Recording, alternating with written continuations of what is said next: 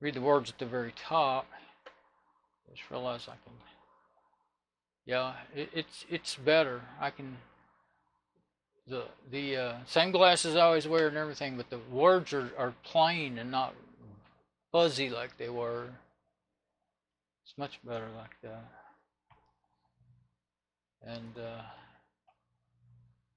yeah, I can read everything a lot better. Just by I never thought about that, but just by being raised up a little bit, I can read everything better. Okay. I may set in it tonight for a while, and I was about to just say no, I don't like it, but it's not a bad configuration for my the ergonomics of it. It's just hard, and the seat is short. I'm used to my legs being supported much further out, like 4 to 6 more inches of seat, and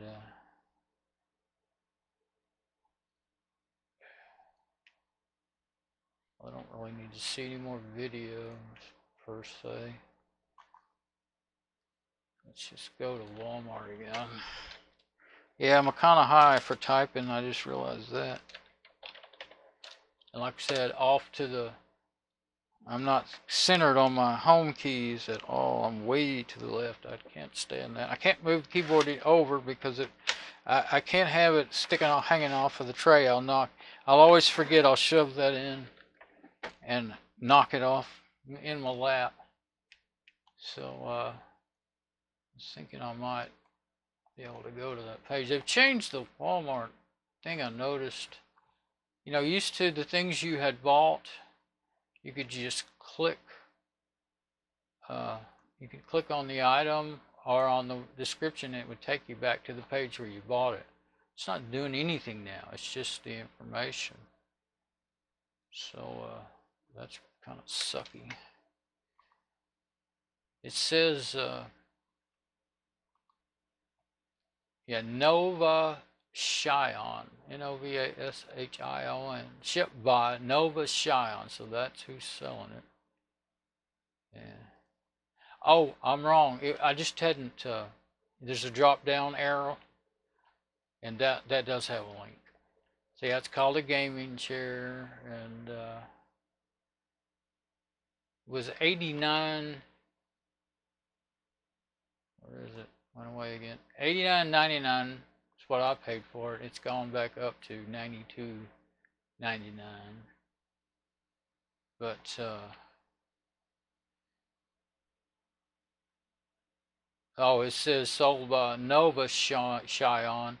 No, now Nowornever. Now or never Inc. Okay. You know, a lot of these things are, you know, Chinese words spelled with English letters in there, hard to read, but that's actually now or never Inc. It's one of those things that they used to like to do. I guess they still like to do it. A lot of, you know, people are always doing that kind of stuff back in the early 2000s. But anyway, oh yeah, it says it'll go 90 degrees to 135. I think some of them said they'd go to 170, 180 degrees. So yeah, this is not the most, I remember that now. It's not the most leaning back chair of the ones I looked at. And the foot, you know, retractable footrest, headrest pillow, lumbar cushion, which the only way it did me any good was to put them both together so that I could actually put my head on it. And just, you know, because of the way the back leans back so much, even when you're sitting straight up. But yeah, right where I'm at is about as, I mean, I guess it's about how I think in my old chair I leaned back a little more than this, and that might be another reason why I can't read as good. I'm even lower from leaning back. But if I lean back any more, that thing is going to hit me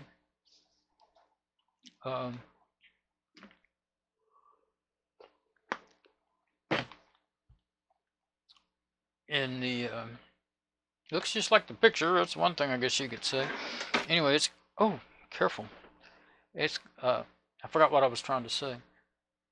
Talking about, there we go. Whoa, just really went back. Oh, well, that's one of the things I wanted to test out anyway. So what if I was tired? Okay, I can lean back this much. That's pretty far back, really. Okay, and let's say but that brings that, doesn't move up as much as I thought it did because it's still kind of hitting me in the same place. It's just, the lumbar bump is just a little too high for my torso. So if I was going to sit here, this is one of the things I thought I would like to do with this thing is kick it back. I actually have another computer sitting on top of that other one because I didn't have room to put it anywhere else, so it's in the way down there. I don't have all the foot room I normally have. But again, it's stopping giving my feet something to go up against when I scoot back. But you see, well, I'm looking, well, if I lean back this far, I'm looking completely under my glasses and at the bottom rim. So I couldn't lean back and watch TV this way. I couldn't, to get the glasses to where they're at the TV, then they'd be on the very end of my nose. And I can't see good enough to watch, even just watch shows without my glasses. They're not real glasses, they're magnifying glasses, but I was going to go get my eyes checked in the spring of 2020, and guess what happened? I haven't been out since. Alright, so, oh, that closes my nose up, but anyway, yeah, okay. If it was a cushy chair, this would be pretty cool. If it wasn't hard. It does raise it on up. It makes it kind of hurt right there, you know, because the arch support is up, way up, right under my shoulder blades. And like I said, in a way, it almost feels kind of good, but it leaves the small of your back just floating in the breeze, nothing to support it. And I guess I have a real big arch in my back, and it needs support, or it hurts. And having something right there, it's just kind of, like I said, if the chair was soft, it might feel okay, but the chair is very hard, so compared to my other one anyway. If you like a super firm chair, then you'd like this one, but if you like a soft chair, you'd be like me, kind of going, It's weird because that's a spot that never really gets pushed on, so it's sort of like, you know, when I haven't had a massage in so many years, I don't know. But you remember one day back 30 years ago when you had that last massage? Yeah, those places that never get any pressure put on them, it kind of hurts, but it kind of feels good. My neck, and that's the same thing with my neck. Depending on that other pillow, I can spin it different ways to either put pressure on my neck or not, you know, just support my head. This one it's supporting my neck. My head is just kind of there, you know. My head's up over the top of it. And then actually that kind of can feel good. I don't think I could stand using the footrest with it tilted up anymore. I think it would put too much weight on it is the thing. It'd probably break it. Okay, I'm still hunting for the right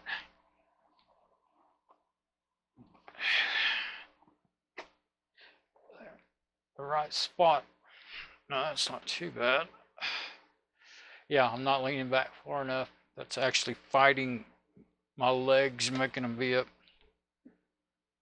up too high anyway. So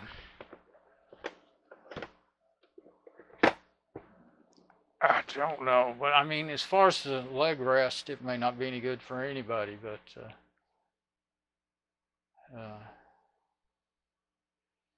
I could, you know, it just might end up being nice for Mom to have a chair in her room to where she can, you know, she can lean back, she can sit up straight, she can do whatever she wants.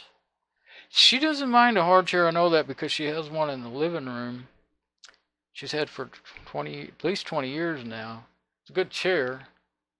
It's got a metal frame, and it's kind of like this kind of seating. It's bigger, it's wider, it's longer, everything. But the footrest, the whole thing, it pivots on a circle of a thing. And but the footrest is always in your way. You know, it's either down Is it like about like that, or it's up? You know, when you lean it back, the whole chair does like that. And it's a comfortable chair. When I first sat in, I'm like, oh, this thing's hard. I don't like it. But then when you sit there a while, it fits all the ergonomics of your body really well. And except for it has a pillow like this on it, and of course, for me, she's 5'2" and I'm 5'11", so you know I have to pull it way down to get it in the right spot on my neck, and way up. I have to pull it way up, and of course the straps. As soon as I do like that, it falls because the straps are set for her, you know, and I'm not gonna mess that up. But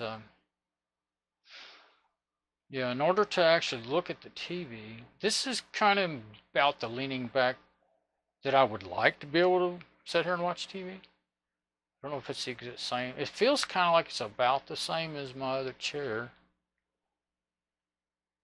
But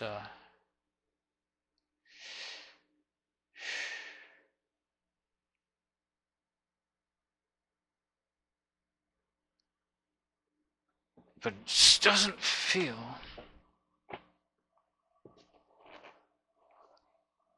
Yeah, it's not like a recliner. The best thing to do is to grab hold of the arms and pull them, or pull them back, or pull them forward. It's not like a regular recliner where it kind of, well, you know, the one we have, a big old fluffy recliner, and it has a handle. You can kind of, well, you have to kind of use your weight and that handle to get it in the right place. Well, that's okay, but it's still a little, when I just really relax and lean back, then I'm still looking. See, one good thing about my other chair is when I get relaxed and lean back, then I'm sitting, I'm not looking at the bottom of my glasses. Of course, oh, well, I didn't realize how far back I was. It's still that, yeah. But it's not, it's way better than it was at first. I mean, I couldn't even make my head go that far back. And now, it's okay. It's pretty decent. I think I could still sit up just a little more straight. I don't know. I think I'm getting to the point that I'm sitting straight up. Wait, is that okay? That's kind of okay. I really don't like, if I'm going to be on my home keys, then I've got way too much distance to get to the mouse over there. And my arms really don't like to be that close together. I'm used to having them more like that, more spread apart. I was thinking I would set it in a while tonight, but it's really bugging the heck out of me. So it isn't the most, it's got its pluses, but it's got so many more minuses from what I'm used to. Well, it's not, I mean, it's what I'm used to, obviously. I've had the chair since 2004, the other one. But,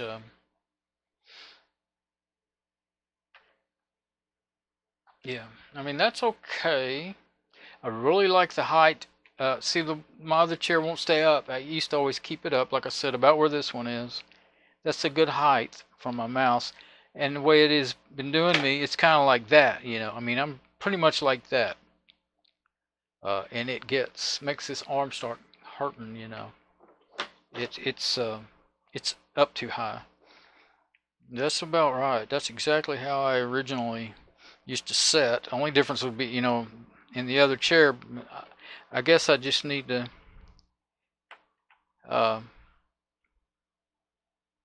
well, the other cylinder's blown out completely because it was broken where the mount was not made good, and it broke. It just flat broken. I welded it back together, but I didn't want to go to the trouble to try to get it off of the cylinder. I thought to myself, so just don't heat it up too much. And I knew that that was not going to happen.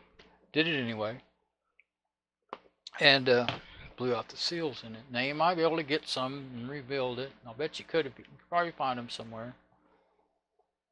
But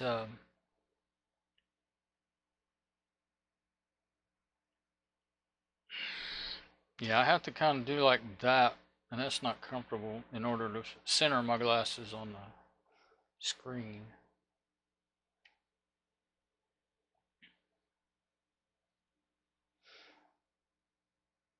Going back to something with a video in it doesn't make any difference there. I clicked on my playlist instead of my videos. So anyway, I just thought I would start another video just to see. I opened the door. Yeah, that's just not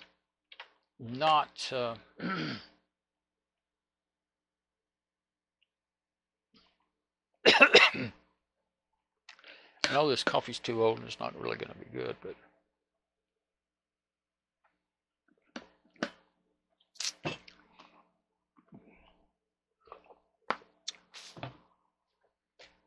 all right. So it's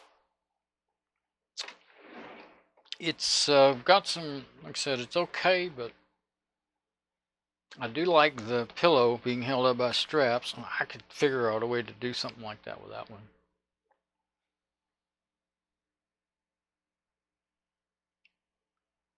But yeah, it feels like the longer I sit here in it, the more it feels like I'm sitting on a rock.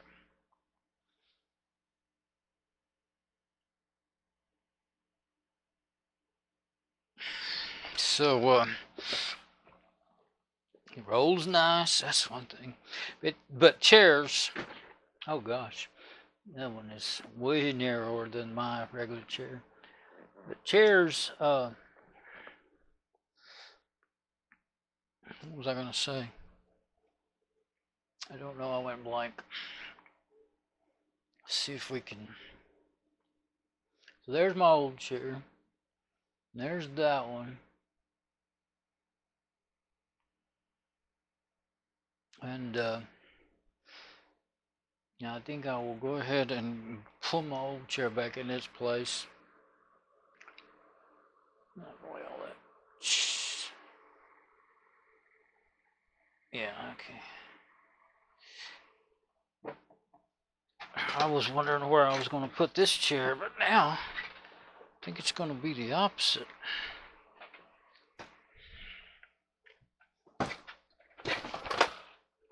But yeah, there's a thing you could tighten up to adjust the, let's see.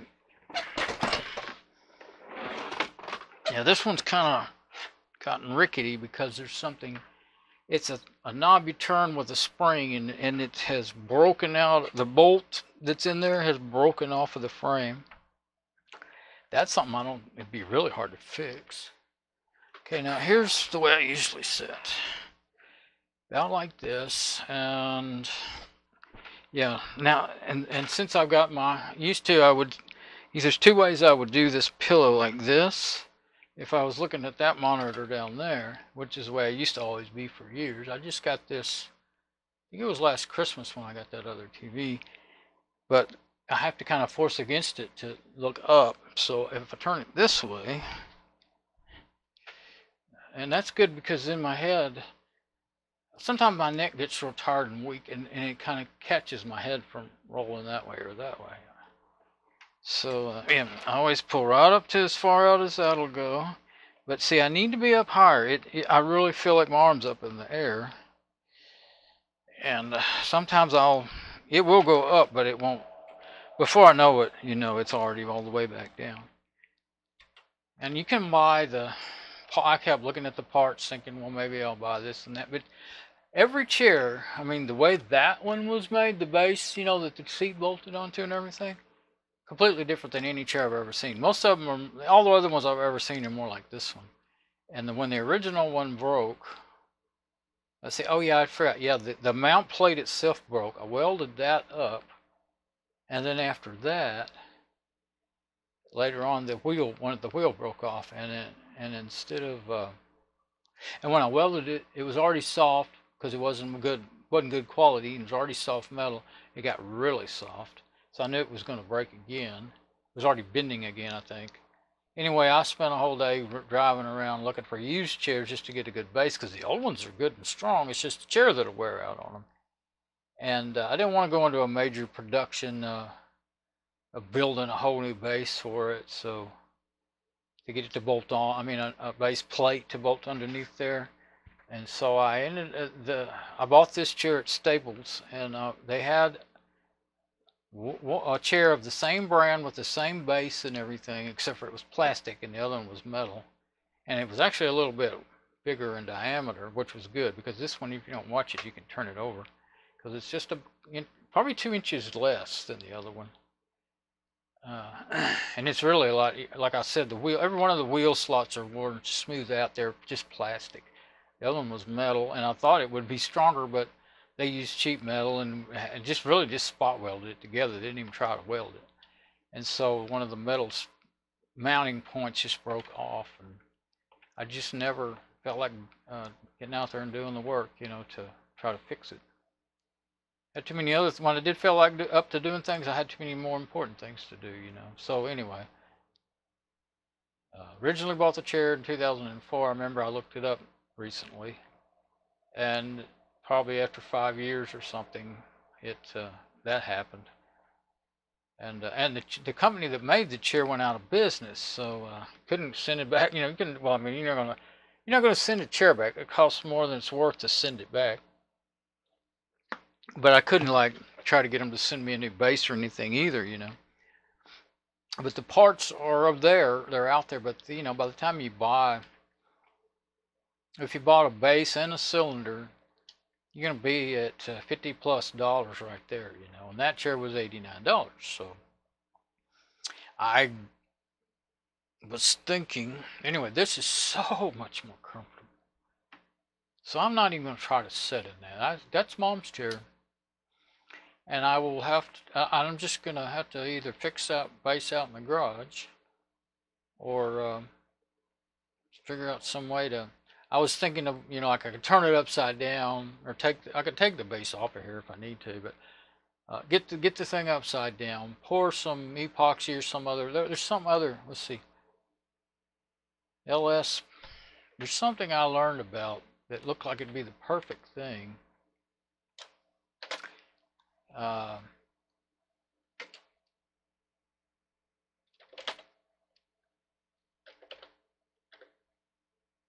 Oh, here we go. Glue. No, that's not the right one. I found out basically it's a new glue that new to me.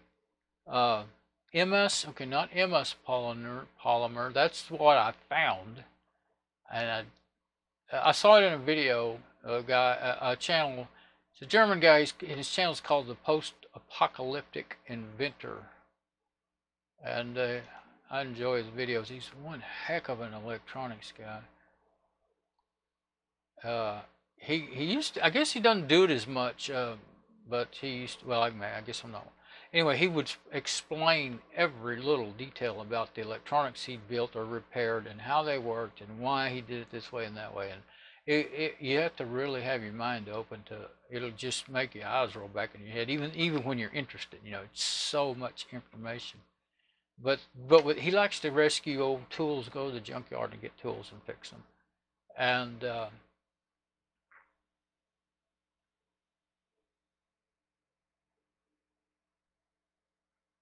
anyway, that's where he was. There we go. MS polymer. I thought he called it FS polymer. Oh, MF.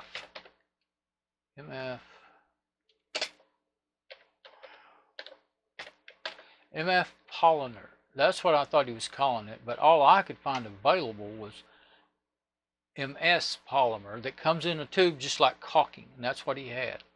And it dries hard enough. It's somewhat flexible, he says, but it dries hard enough that you like if you have a plastic, one of these drills, like DeWalt drill, and half the case is broken off, you could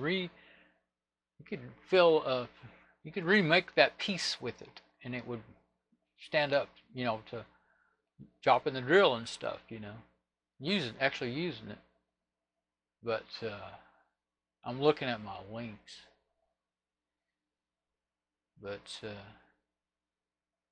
But I found information on it, but I found there's a MF resin polymer.